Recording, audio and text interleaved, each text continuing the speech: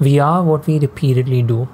Excellence then is not an act, but a habit. Good evening. Welcome back to In the Khud. This is November 1, 2022, start of a new month, start of a new... okay, I don't know. Before anything, I have to address the fact that yesterday I missed my documentation. It was Monday. It was supposed to happen, but in an ordinary situation, I would consider it as an unacceptable order of operations to just miss out a documentation session that way. But the reason I kind of compensated for it is now I have another video, a 3D video that's going on to the channel and to Instagram, to everywhere. And it is not just that, we also have completed implementing Arundel's beginner BCS geometry nodes course, of course, learned a ton through it. And not just that, we've added our own twist to it, and we have a Halloween video going up now. I understand that Halloween was yesterday technically, but let's just consider Halloween as a season.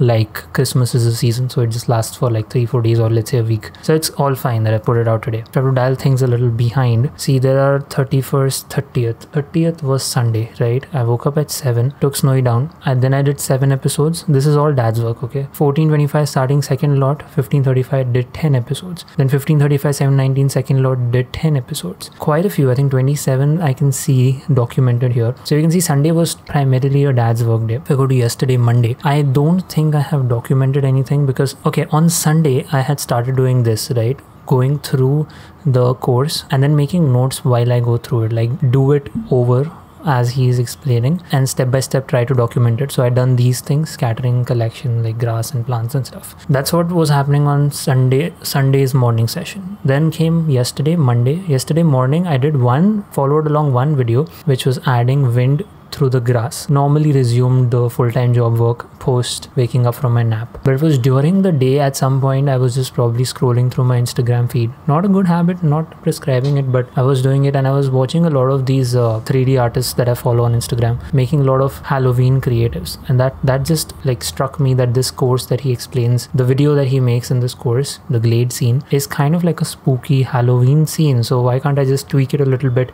and make it like a thing, and I would also get to do the course. And so that's what I did yesterday. I was under this pressure that, oh my god, yesterday, like today it is Halloween, so I have to put it by the end of the day. So I went full speed ahead, but there were a few things that were blocking me. Firstly, I had to follow along and watch the entire course, which took time, a significant amount of time. But a few important things that were bothering me is, one, this finally figured the fog not showing a problem, need to have an HDRI outside the cube box. In the Magnum ice cream blender render, I thought that the reason why the fog is not showing up even after adding the principal BSDF in the shader is because that it's not a cube or it was plane that was extruded. There's nothing of that sort. As long as the normals are pointing in the correct direction, that shader should work. But for that shader to work, there has to be an HDRI in the environment, and that makes logical sense. Because you're taking a box and you just encasing everything, like your entire scene within that box. And if there is nothing to illumine that box itself, because all your lights are inside the scene, right? The box is covering everything. If there was like an actual light outside the box, it would work. But the easiest way to do that is just add an HDRI and then everything is evenly lit. And one thing I also discovered is that the strength of that HDRI can also be 0 as long as it's there in your world shader. The fog thing should work fine, and then tweaking the density and everything. That was one big thing learned. Second big thing is, yesterday evening when I was trying to move along the scene, I was having a very tough time because there were like 95,000 faces or something. Yeah, currently you see that our scene, oh god, this activate windows, go away. Currently our scene has like 11,955 faces, but yesterday evening was showing 94,000 faces and some weird kind of objects, like so many objects and stuff. Objects is still 1 out of 28,640.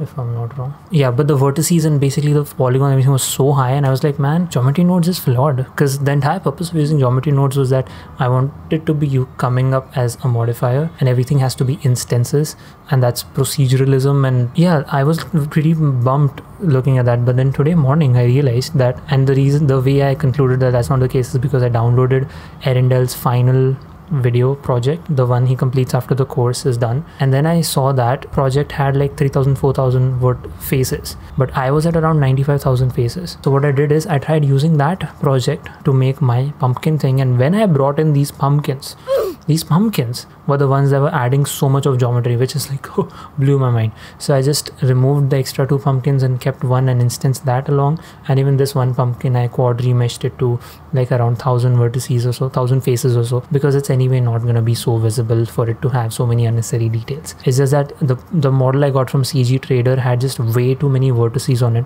which is not recommended. Like, you shouldn't have that model like that, but that's okay. That's part of my job to figure out how to make sure that the system and the scene is working fine. So that was one big lesson learned from this project. Other than that, I want to just take this time to actually show you how the scene is set up, so then that adds a little more context to this. Now this is the entire geometry nodes tree setup here. Okay, we start with obviously the plane. Okay, I'm going to shift alt this plane, and I also added these two trees in the front because I was going to shut fog for a minute. Yeah, I just added these two trees in the front because I want to add that foreground element, as you can see in the video as well. Okay, we start with this ground, we add some mesh displacement to it using this simple setup. Okay, so now this mesh has displacement. This is all happening inside geometry nodes. Next thing we do is we scatter plants onto the mesh. Okay, so now this has been done. Also, additionally, what we do is we animate this. So we animate noise. There's a lot of things that happens here, and I'm not going to go like every single thing because the video is already closing to 10 minutes. Then we scale by proximity. What this basically means is, let me just do one thing. Let me just get to the final part so that everything is in scale by proximity. If I go to my camera, you will see that the places where these, so in the original course, instead of pumpkins, there are stones here, tombstones or whatever. Wherever these are, you see the grasses are less. So if I was to take, let me give you a very live example of how powerful this structure is of geometry nodes. If I was to take these pumpkins, right, where are the instances of these pumpkins? Instance lambs, instance birds. I think I had colored it a different, yep, orange, instance pumpkins. So there is, I think there's a transform node here. How do I see? Yep. If I was to move this in X or in whichever direction, you see that wherever these pumpkins are, around that part, there will be less grass. Okay. And you will see that wherever these trees are, sorry, not this one, the ones behind, wherever these trees are around that part, there will be more grass. That's what we had done through these set of nodes here, scale by proximity. And one more thing we've done is we've marked vertices on the mesh itself. So if I go into weight paint mode, you cannot see it here. For that I'll have to shift all this. Okay, now if I was to go into weight paint mode, you see that this is entirely blue, which means a weight of 0, and red means a weight of 1. So I needed, wherever this is like a vertex group, right, called trees, and wherever the weight is 1, we're gonna have that distribution of trees there. So that's that little logic here. Quickly jump back to the final thing, and that's how we're distributing this. Again, I added these two. Then after that, if you see that these birds, they're moving along a loop. So movement along a spine is done through these set of nodes here.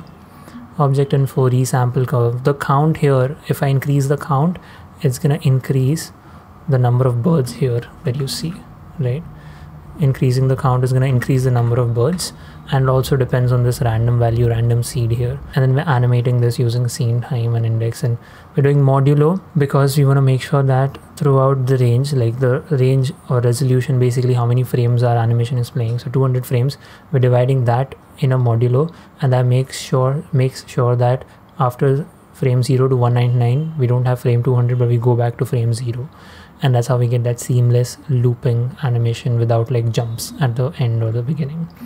That I anyways just figure out again inside After Effects. I'll quickly show you what I've finally come up with. Okay, we do that movement along a spine, and then we instance lamps onto those objects, like those birds are moving around, also have lights on them, because that's actually an emission shader, but we want to have dynamic lights in the system because overall the scene is very dark. So we want to have like some lights coming from here and there. And there's this one little section here, I think it is, yeah, align Euler to vector. You see those billboards here. These billboards are basically these skulls that I just came up with it. Is it the rendered material is a little easier to see, but you can't really see the billboards, right? So these billboards that you see, these skulls, in the course he just gives a plane, and then on that it has a black some form of emission thing on it. But I wanted to have like a different thing, so there's a skull. For that I had to tweak the shape of the plane itself to cover the silhouette of the skull, and then I UV unwrapped that and made sure that this is fitting right on that texture. And now as they are moving, align Euler to vector basically makes sure that this billboard, even if the bird is moving in that direction along the tangent of the curve, the billboard is always facing the camera, because that's nice. Instancing birds. Okay, and then we join all the geometry and voila. So of course a ton learned through this particular course, and I would highly recommend for anyone who's like even a little bit interested in learning about geometry nodes to just take this course off of canopygames.com/ just search for Arundel there or geometry nodes and you will get this course. It's called BCS Beginners Geometry Nodes. And now I will take the privilege of showing you how the final thing is looking. So mute everything here because I don't want anything playing. I want to even mute my system. So this right now is like this. Okay, there's the sound effects and everything. This little thing you see here, the lightning coming in, this I have done through Saber inside After Effects. I can actually even show you right now because all the things just seem to be open. So you see these two solid layers. I can't go about explaining how Saber works. It's gonna be too long.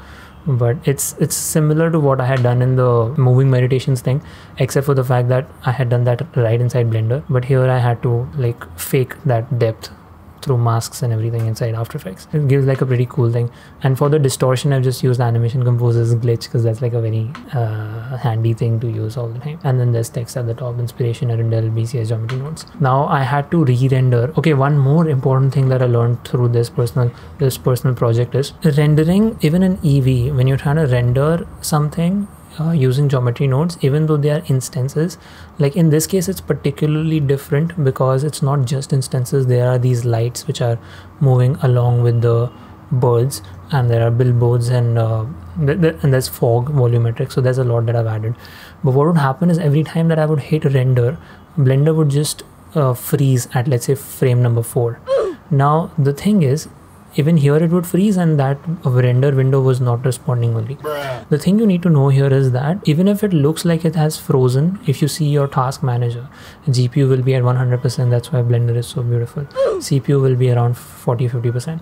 But as long as that is happening, you need to be assured of the fact that the render is happening. You just can't see it on the timeline, neither on the render window. So what will happen is after like 5, 10 or 15 minutes, you will see that the timeline indicator has just jumped to frame number 45 or 50. So that was one important thing to learn. Don't like panic and stop, because if you try doing something inside Blender while it is rendering, it just goes not responding, especially with a scene that's, I won't say it's very complicated, but it's to the things that I'm accustomed to doing in Blender, it is fairly complicated. And another thing is when you do hit render, make sure the entire timeline is in, like is visible, so that once it's here and then you hit render, because Blender just freezes, you cannot see where the progress is even after those jumps after like 10-15 minutes. I've been listening to a lot of Daily Stoic from Ryan Holiday research and like telling everyone about Stoicism and Marcus Aurelius meditations. And again, I came across this one video, Calisthenics Movement, one of my favorite channels. We are what we repeatedly do.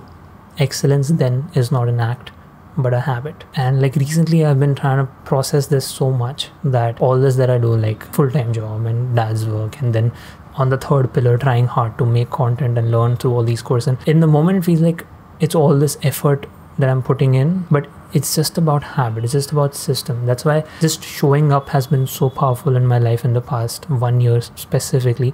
Is like everything that I'm doing in 3D right now, like even in this project itself, you'll see that something as complicated as making 3D animations is not an isolated process. You know, once you are into a project, you will have to keep going to shading. So you need to know about the shader editor. You have to go into UV editing. In the Magnum ice cream, we did so much with texture painting and sculpting and modeling. You need to know how to do basic modeling, basic animation, understanding the NLA and graph editor and adding those noise modifiers. There's so much that goes into 3D. So I'm just so glad that I've been somehow able to stick to these like tiny, simple little progresses every single day. Even if it is just waking up in the morning session and opening a blender, that is all that I've done. It still counts. And this has, I can like now start to see how it is materializing, this idea that every drop makes up the ocean. On that very beautiful, very inspiring note, I would like to end today's documentation. I've probably hit 20 minutes. It's going to take me a while to edit it, but I'm going to make sure that I rush through this edit and upload it in 20 minutes because I have to leave for the gym by 8 o'clock. Workouts have been going amazing. Thank you so much for being in the khud. I will catch you tomorrow. Peace.